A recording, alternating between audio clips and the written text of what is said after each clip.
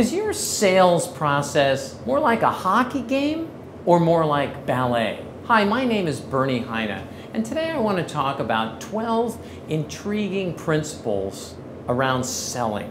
So what do I mean about hockey and ballet? Well, you know, a hockey game, while fundamentals are important and people learn to do all the different moves, the game itself is very random. The puck can go in any second in any different direction.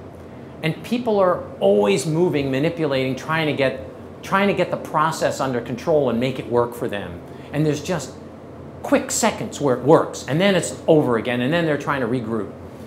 Ballet is a scripted, choreographed, flowing movement of organized people. So when you think about your sales process, is it more like a hockey game or is it more like ballet? And we think that it makes more sense to be focused on the ballet version, to be organized with a process where you know and your prospect knows where you are at all times. The worst thing that happens in the sales process is when the prospect and the salesperson are completely out of sync. This mutual mystification where we think it's pretty much closed and the prospect doesn't ever want to talk to you again. And this happens time and again. So having a process that you fall back on where you know where you are is very helpful. So I use the client builder selling process, which is what I teach to my clients. And I don't want to talk about the individual steps of the process today, but I want to talk about these principles that underlie the process. So principle number one is you must believe in what you sell. Your prospects will never be as convinced about your products as you are. You have to really believe that what you sell is a good product and that as a salesperson, it's your duty to the world to bring out these products to be able to help other people.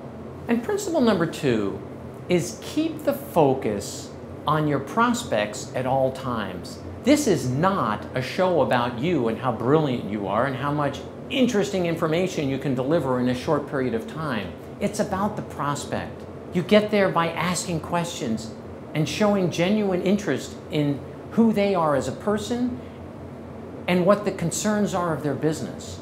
And the mindset that we have is, I'm financially independent and I don't need the business. People can sense when you're desperate and you're trying to push your stuff on people.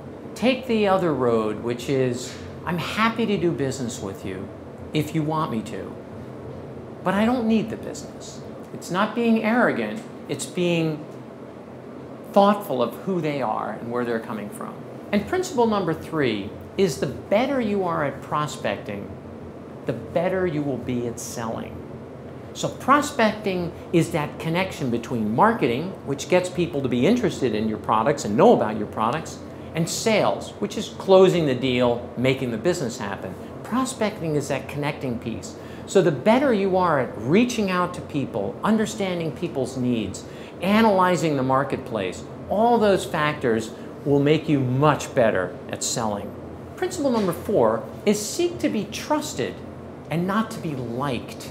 Oftentimes you hear people talk about know, like, and trust. Well, first I have to get to know you, and then I will like you, and then eventually I'll trust you, and then we can do business. Well, the liking is actually only important for a certain sector of the population. So I use the DISC model, and those would be the I's. They really need to like you. So they're extroverted, they're people.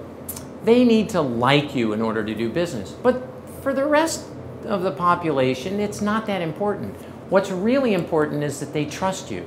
And people will do business with people that they trust, but they might not want to have them as friends. They might not like them in particular, but they trust them. They know this person gets it done. This company does what they say they're going to do. This organization follows up. That's trust. And that's what we need to seek, not just being friends with people. Principle number 5 is collaboration, not competition, is the best mindset. I want to collaborate with my prospects. I want to create a business relationship that works both ways, a win-win. If I'm competing against my client, I'm looking for a win-lose. I win, you lose. I get lots of money, you get a little tiny product. That's not the right mindset for selling. I have to think it's cooperation. I want to get a win-win. I want you to be very happy with your products, and I want to get paid for that. And we want to work together to get there, and not fighting each other for airtime or fighting each other for profitability. It should work in a cooperative way. Principle number 6 is people buy emotionally, and then they rationalize intellectually. So we make decisions with the center of our brain. It's the part that doesn't even understand language. We need to be emotionally connected in order to make a decision. You know, oftentimes you'll hear people talk about a gut feel. Well, I just didn't really feel good about that. Well, no matter what the numbers say, if we don't have a mutual feeling of trust, we're not going to close a deal. You're not going to buy from me if you don't trust me. And that's not a rational thing, that's an emotional thing. You have to feel emotionally good about this is where we're going. And principle number 7 is very related to that. People only buy when they have pain. People have to have pain or there's no sale. We as salespeople have to tease out what are those pain points, what are the things that are really bothering people that our solutions can alleviate. And principle number 8 is we need to use a system for selling and prospecting. So you can't just randomly walk in and change it each time. How can you ever get better if you don't have a good process? So we need a process, we need a system, we need to have something that we're following that we can also share with our prospects so that we stay on the same page at the same time. And principle number 9 is we can't convince anybody of anything. People have to convince themselves that your solutions are the right ones for them. When we force people to do stuff against their sort of better judgment and we trick them into some sale, it's not a lasting relationship. Sure, maybe you'll close one deal, but you're not going to build a pipeline of valuable customers and prospects if that's your mindset. So they have to convince themselves, they have to know, yes, this is the right thing, let me buy your product. And principle number 10 goes very much along with that, which is sales is a process of disqualification. We start with a wide set of potential prospects, suspects, people that might be interested, and we narrow it and narrow it and narrow it. And we need to constantly be looking for ways to make the list smaller so that we can focus a lot of our energy on the high quality leads. And we shouldn't worry when people are not immediately interested in buying because we can't sell to everybody. We have to narrow the focus so we can do a really good job with the ones that really need our products. And along with that, principle number 11 is give your prospects the freedom to say no. Show them the exit doors. Don't force them to stay in. That's what they want to hear. Prospects are often afraid that the salesperson won't give up. They're going to have rehearsed stalls and objections, and they're going to know what to say. When I say this, they'll say that. When I go here, they'll go there, and try to force me into a corner. So that's why they often say, oh, I have to think it over.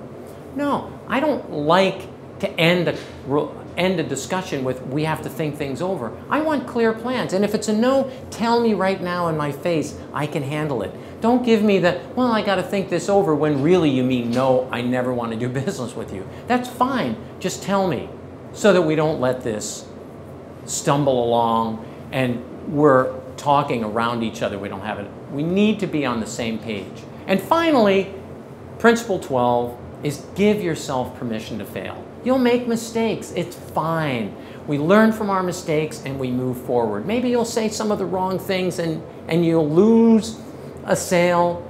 Well, that happens in life. We don't close every single thing we start. So give yourself permission to fail so that you're giving yourself permission to experiment and try new things. And I encourage you to try on these 12 principles of selling.